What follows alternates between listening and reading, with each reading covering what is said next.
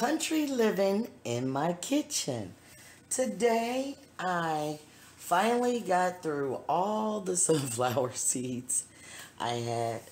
As you've seen in previous videos, we had a lot of sunflower seeds. And I've been seasoning them and making them and selling them to friends and family.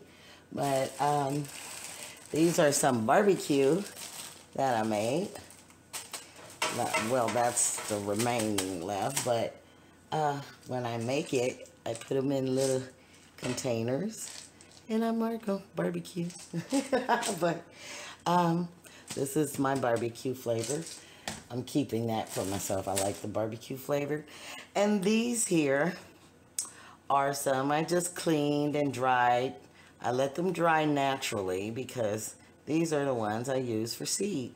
And I just packaged them. It's about 30 seeds here. And that's how many I put in a pack. And I'll wash them and let them dry. And then that's it. And I packaged them, and these are the same seeds that I will be using to plant next year. I also have 2 batches left that I'm going to make oils with. Once I get from Amazon, I get my sheller because it'll be impossible for me to crack all those things. And I know there's ways to do it. But I want to see if this machine works anyway. So I've seen people make them on YouTube, but I'm not that skillful. So I decided to purchase one on Amazon, and I'll post the link in the description on it, but I haven't received it yet. So when I do, I'm going to do a video on that, because I'm going to shell those seeds to make my oil, and I'll show you how to make how I make my sunflower oil. But these are seeds, and I'm gonna put these aside. But what I'm doing today, I have a batch of sunflower seeds that I need to make for my daughter, and she wants them ranch flavored. So I've washed these several times, of course, and this is my last go because the water is pretty clean. And so the water is clear now. I keep washing them until I get all the grit gone. And, you know, the petals, I try to make sure they're, you know, sometimes you get petals in them when you're harvesting. So, you know, so what I'm going to do is drain the water off of these, and then I will show you the next step. Now that I have drained all the water off of the seeds, I put aluminum foil over a cookie sheet and I spread them out. Now, they're gonna be wet. Let's see. Oh, those are little, so I'm gonna let them go. Okay. Now that I have it on the sheet, I spread them out. They're still wet, pretty wet, because they've been bathed pretty good. And now I'm trying to evenly spread them out because you want them to dry. And I have my oven already set to 200. I only, you want to slow roast them so they'll completely dry on the inside, because if they don't get dry, a fungus may grow, or a mold, and you can't eat the seeds. They'll go bad. So you want to make sure that they are spread out so the water will completely evaporate. And so now, once I have them spread out on the cookie sheet, now I get my extra virgin olive oil. I usually use organic. And I brush olive oil on throughout the seeds to keep them from burning. Even though you want the water to evaporate, you don't want the seeds to burn. So the olive oil keeps them from burning. And that's why you keep it on a slow roast. Because if you do it too fast, you will burn the seeds inside the shell. Sometimes burn the shell. And they'll be dark black and messed up. And it doesn't matter how much seasoning you put on, you got some burnt seeds, buddy. So I'm doing that with the olive oil just to make it go through. And always, you know, make sure you spread it around. Now, oil and water doesn't mix. So, of course, when it goes in the oven, there will be, the water will evaporate and the oil will stay to keep everything from burning. Now, once I kind of messed it up there, but now I'm going to spread them back out again, because now I'm going to do some light seasoning. And I always use either kosher or sea salt. I have some sea salt this time. So I'm going to sprinkle it. Sprinkle the seeds with sea salt. So, and be careful, because these seeds will stick to your glove and you'll start shooting seeds all over the place. So I'm sprinkling salt. Now, I don't put, well, this is for my daughter, so she said, Mommy, make it seasoned. So, now if this was for me, I would have stopped. I would have been stopped putting the salt on there. But, hey, she's 25, she loves seasonings and all that stuff, so hopefully I can get her to understand that it catches up with you. But, all right, and now I'm putting, since she wants ranch flavored, I bought some Hidden Valley Ranch seasoning, and I'm sprinkling it on top.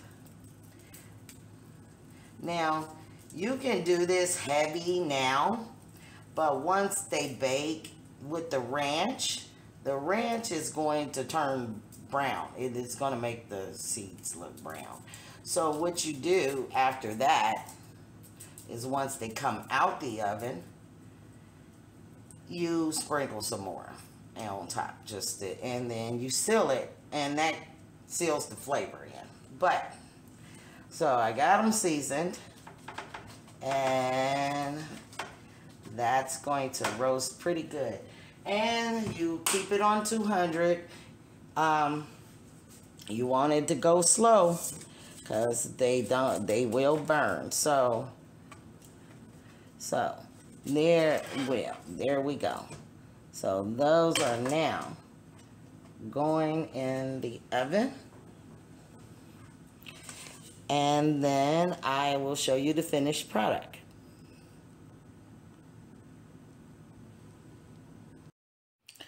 Well, family, it's been an hour, so I'm going to take them out and show you what they look like. Well, they are dry, and now my next step, just a moment, I'm going to get my gloves. Now that I have my gloves on, now I can do what I'm supposed to do. Now, they're dry, but sometimes that's why I use the aluminum foil, so they're hot. So You want to be careful, but I loosen them up from, and a rule of thumb, which I didn't do, but you can spray oil on the cookie sheet to keep them from sticking. Just a rule of thumb, which I didn't do, but I'm telling you about it. So, once I get them loosened up, and like I said, be careful, the pan is still hot, because you want to seal them while they're still hot. And if you want to put more seasoning on them, which I am, because I know if I leave them like this, she'll say, Mom, they're not seasoned enough. So, to make them more seasoned to my daughter's taste, I'm going to put them in a bag. I'm going to put them in a bag and put some more seasoning on them. Shake them around and then seal them while they're still warm. Okay, I think I got them all.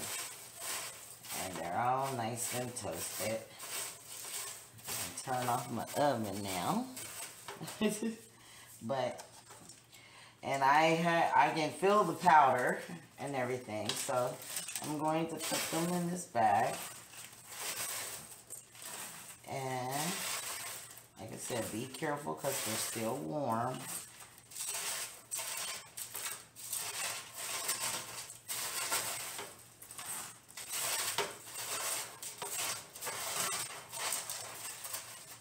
And I'll know next time to spray this. Or use the non-stick. You know, they have Reynolds wrap that is non-stick. So you can use that if you want. But I'm throwing all of these in the bag. And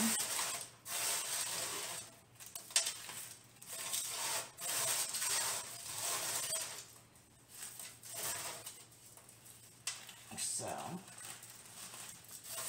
like so, and now,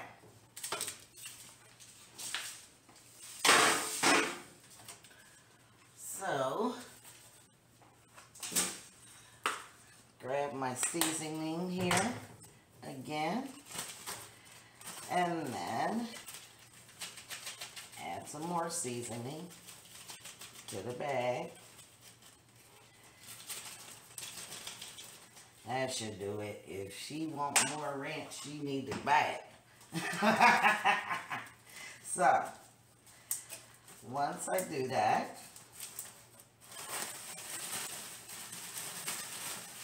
shake it around. Someone make sure they get in there. And yeah, that's good. Season, as you see. Try to make it uniform. And yeah, that's good. I think that's enough in there.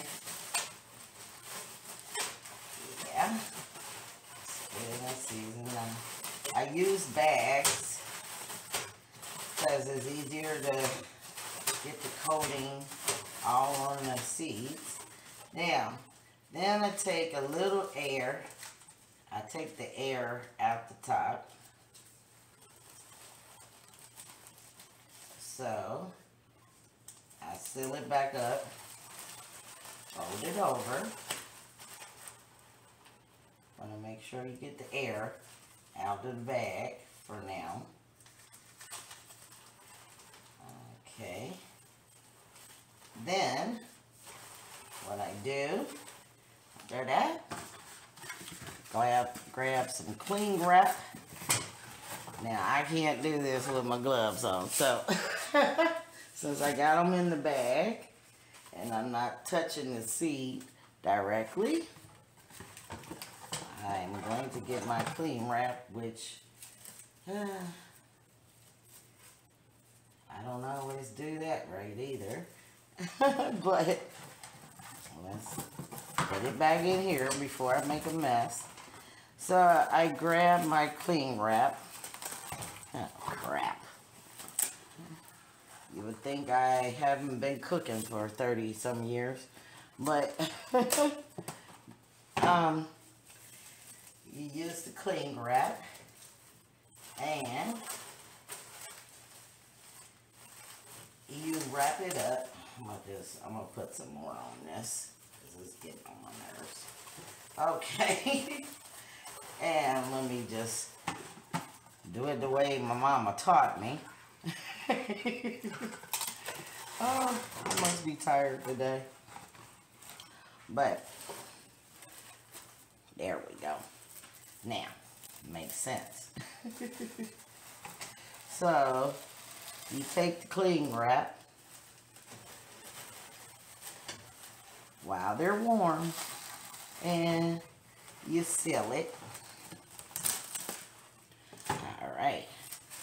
I think I made some justice that time. So I seal it overnight and just let all that seasoning marinate. And there.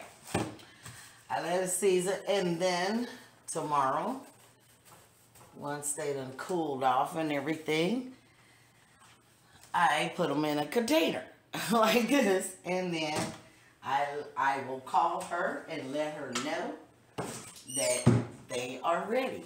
So that is my lesson on roasting sunflower seeds. Some people do it different. I gotta clean this stove. But there's many ways to roast. Some people sun roast. If I had a deck that had direct sun and I could keep the birds off it, I would sun roast. But roasting in the oven is just as efficient. And if you grow your own sunflower seeds, you can do numerous things with sunflower seeds. Not only eat them, they're a healthy snack. They're good for cardiac health. And I'm going to use the remaining batch to also show you a facial mask that I make. It helps with acne. It keeps moisture in your skin, and it actually adds a glow to your skin. I've been making it for a while, and it's been changing my skin, which I like. But that is all I have for today. Oh, I forgot. I didn't tell you about my cuttings here. These are the last greens and stuff I had outside.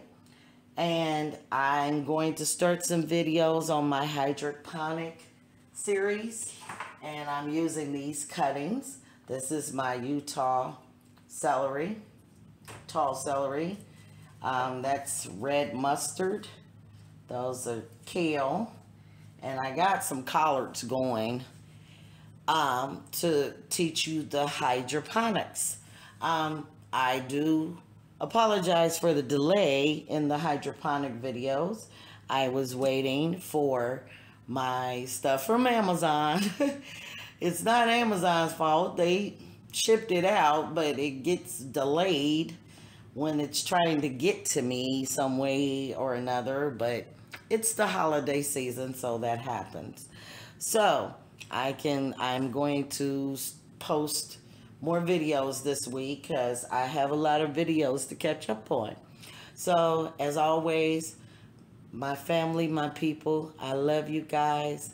Stay safe and healthy, eating fresh organic foods from the Most High.